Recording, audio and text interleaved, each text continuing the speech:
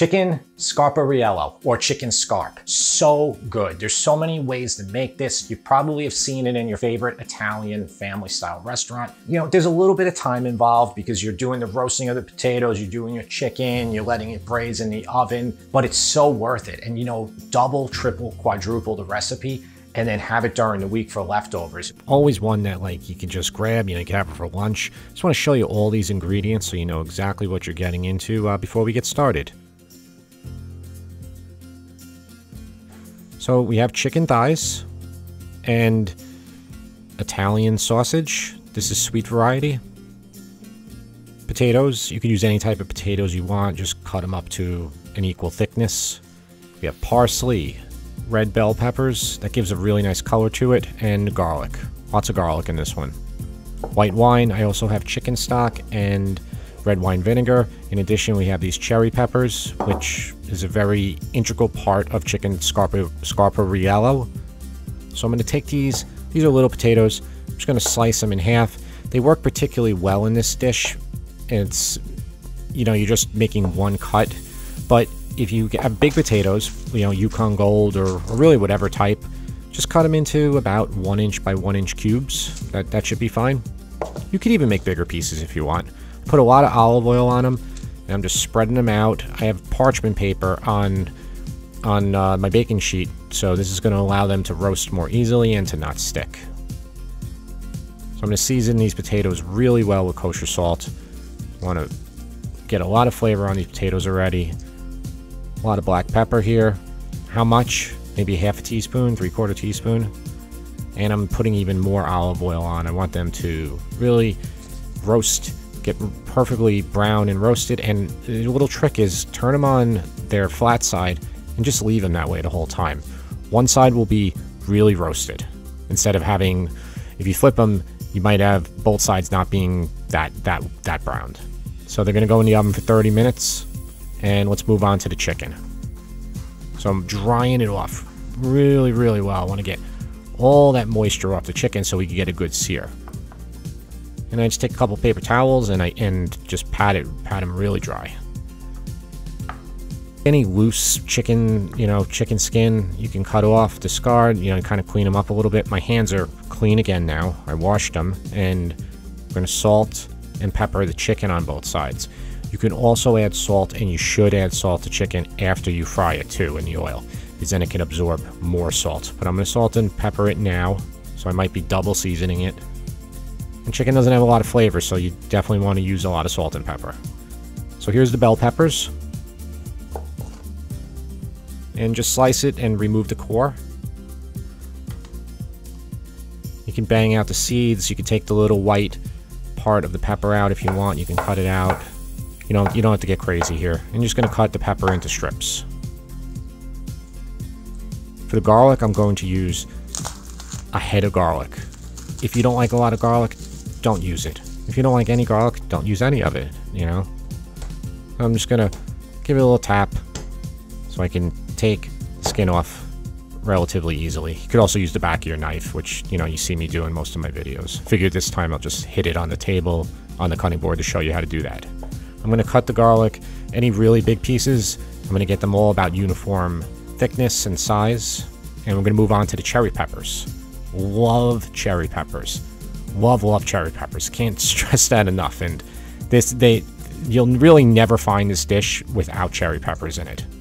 Out of the 100 Italian restaurants I've been to, I've never seen it before without cherry peppers.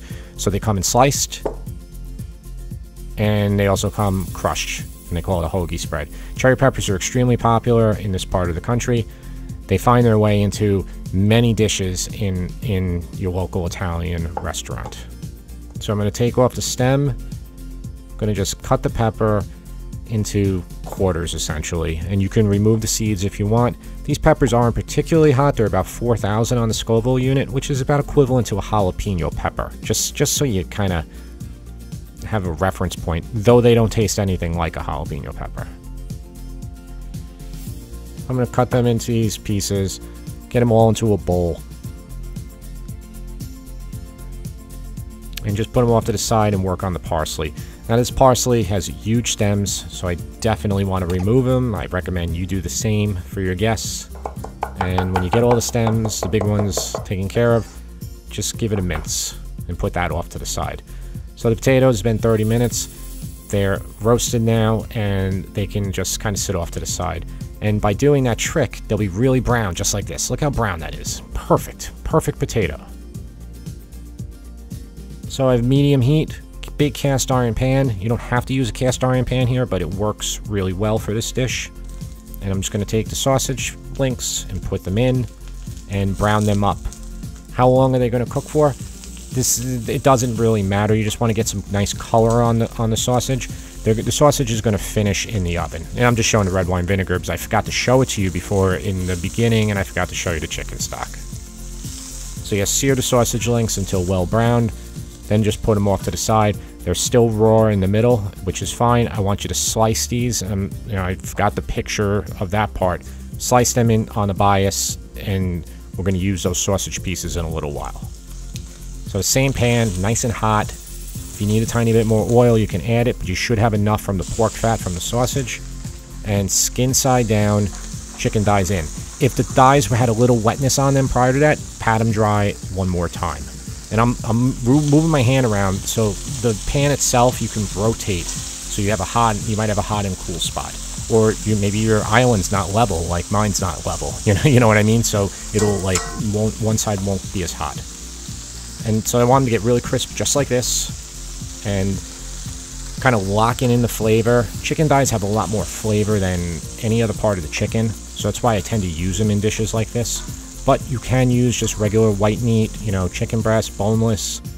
Restaurants they'll serve it either way. La Parma, which has the best chicken scarp, version, they offer it in both ways. So I put the garlic in, I let it get lightly golden, and then I put those cherry peppers in, and it's just sizzling. It's just great. You can just look at this picture right now, and you can just smell those cherry peppers. They like the vinegar. It'll go right up your nose. So when you're cooking, just make sure you get your head back a little bit. And now we're going to hit it up with the white wine. Half a cup of white wine. Now this is all for the amount of chicken and sausage that I put in the ingredients. If you're using more, you're going to need more. If you're using less, you'll need less sauce. And we're going to let this wine cook out for about 3 minutes. And I'm pointing to the back of that wooden spoon. You can kind of scratch off the bottom, any of that good chicken flavor. The wine's going to help deglaze it. And there's our red wine vinegar. Half a cup of that is going to go in here. You can let this cook out for a couple more minutes. Basically, this sauce is going to reduce somewhat. The more you reduce it, the less sauce you're going to have. So if you want more sauce and you want it to be really sticky and thick, you're going to have to start with more liquid. So I'm adding 1.5 cups of chicken stock in now. So I have a total of 2.5 cups of liquid. It's going to reduce probably to about a cup or a cup and a half of liquid. I'm going to let this cook out for a few more minutes. And this is forming our sauce. The sticky vinegar sauce, that's chicken Scarpariello. Sometimes you'll see this dish in other parts of the country. It'll just be called chicken and vinegar. So just maybe in your, where you live, that might be the dish that this is similar to. And I'm just holding the spoon up, just showing you the sauce. I'm testing it right now to see if it coats the spoon. It's not quite there yet, so I'm going to let it cook a little bit more. And here's all the pepper strips. And I'm just going to put them in now. We're going to be cooking this in the oven for a long time, so that's why I didn't want to pan sear these or anything, because then the peppers would essentially almost disintegrate. So I'm just putting them in right at the end now. And see the sausage? See how it's completely raw on the inside, but it's brown on the outside? I did that because if I cook the sausage all the way through, and we're cooking it in the oven now for another 60 minutes, then the sausage would get a little dry. And why are we cooking it for 60 minutes in the oven? Because we're going to braise the chicken thighs. Chicken thighs are just cooked on the outside. They're raw on the inside.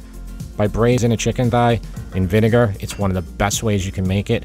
And this whole dish, the flavors will all come together. And it's you might think it's a little bit long, but by doing this, it's kind of foolproof. You're going to have a perfect chicken scarp dish. And I'm just kind of arranging the chicken skin side up. I don't want the liquid to hit the skin.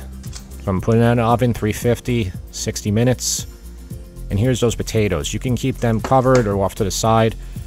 It's been 60 minutes now. The chicken's out. It's braised. The chicken is pretty much completely cooked through. It's nice and tender. The sausage is cooked through too. And the potatoes, I'm just going to put back in. We're just going to put this back in the oven for 10 or 15 minutes just to warm it up, to get the potatoes a little bit more crispy. Just putting them right on top too. Yep, and there it is. So it's like everything now is, the flavors are completely have melded. They're so good. You just hit this up with the parsley. I hope you enjoyed this chicken dish. Check out my franchise and my marsala. Also the piccata. And finally chicken sorrentino. It's all part of the chicken playlist that I have. Hope you enjoyed this, guys. Hope to see you next time.